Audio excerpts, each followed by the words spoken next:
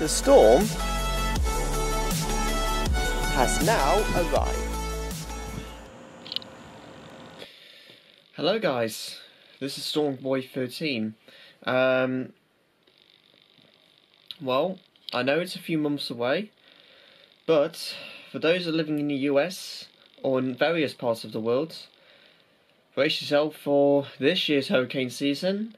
There's not a guarantee, but a likelihood that it could be another stronger than average hurricane season. Yep, why? You'll find out in a minute. So, as we know, a couple of things we know definitely about this year's hurricane season. Typically, we know it starts from June 1st to November 30th, 2018. We know that. So, let's go for a recap from last year's hurricane season, 2017.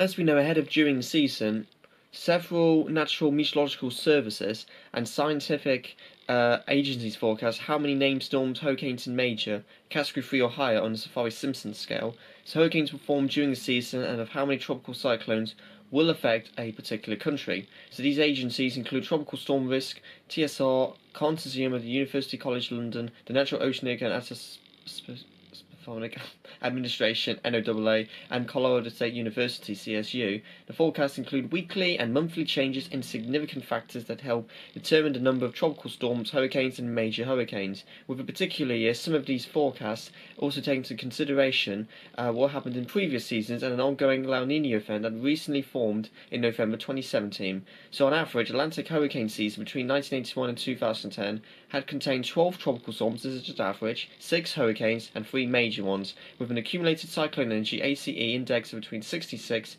and 103 units. So the first forecast of the year was released by TLSA on December 7th, 2017. We'll get to the last year's one in a sec, guys, so don't worry yet.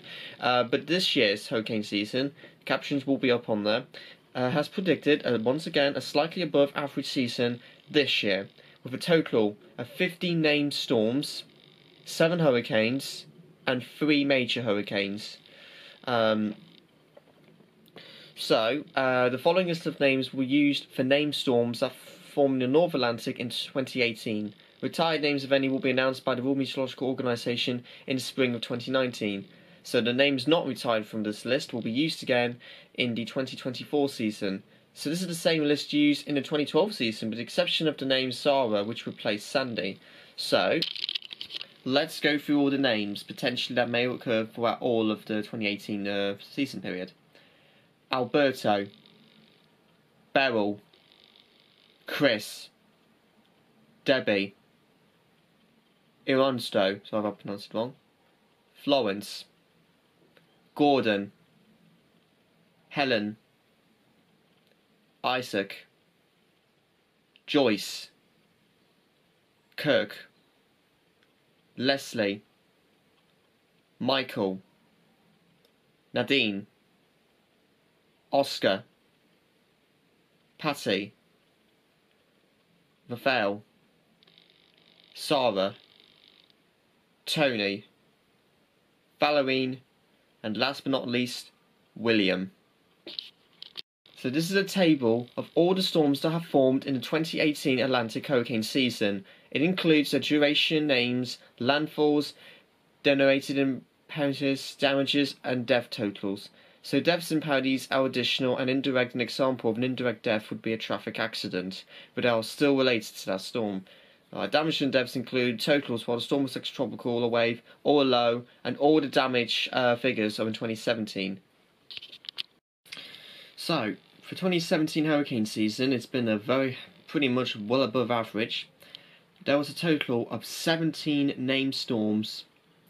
10 of them were hurricanes, and 6 were major hurricanes, with only one or two tropical storms. So, we'll go through a final recap of what this year's hurricane season is likely to prevail. So,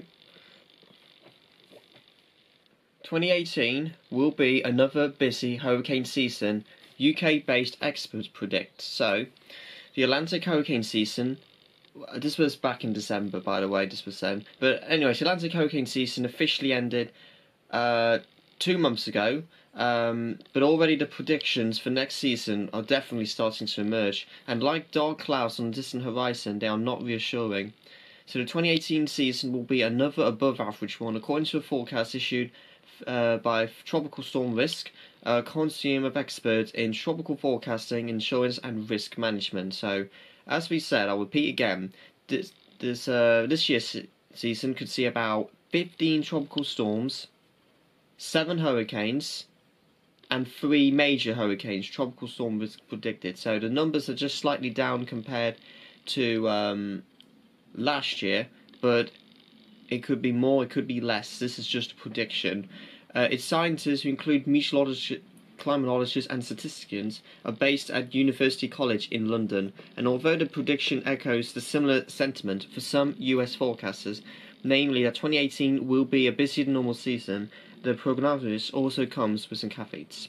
So the two experts who authored the forecast, Professor Mark Saunders and Dr. Adam Lee of University College London's Department of Space and Climate Physics, stated the uncertainties associated with this outlook are large and the forecast skill of this extended range is historically low, so the forecast calls for slightly above norm activity. So the main predictor, it said, was the anticipation that the July to September trade wind speed will be slightly weaker than normal, and thus having an enhancing effect on the Atlantic hurricane activity of this year. Warm ocean temperatures and low wind shear, the opposing winds to prevent hurricane formation, so expected again in 2018. Other weather watchers also expect above average activity, even if it's not as busy, as I just pointed out, as the catastrophic 2017 season. So Jeff Masters, Director of Meteorology at the Popular Weather Underground website, told the Sun Sentinel, so in late November last year, so 2017 hurricane season was winding down, that he expects another busier than normal one next year, but like Tropical Storm Risk, he acknowledged things could change.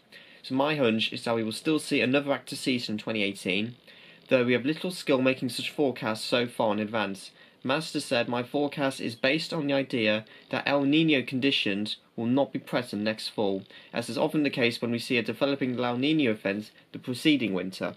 So, Dan Klosowski, senior meteorologist and hurricane expert at Yahoo Weather, expressed a similar sentiment in a Sun Sentinel interview at the close of the 2017 season.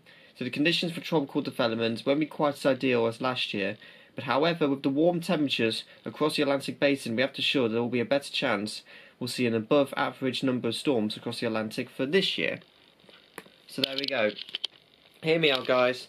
There's likely a scenario that it will be another above average hurricane season for those who are living in southern US, maybe part of the Caribbean or the Barbuda Islands, for example. Just brace yourselves. I mean, just because you had an extreme season last year doesn't mean that you'll be guaranteed to be safe this year. So storms can happen anywhere. They can form anywhere in certain areas, and your land could potentially get hit. So please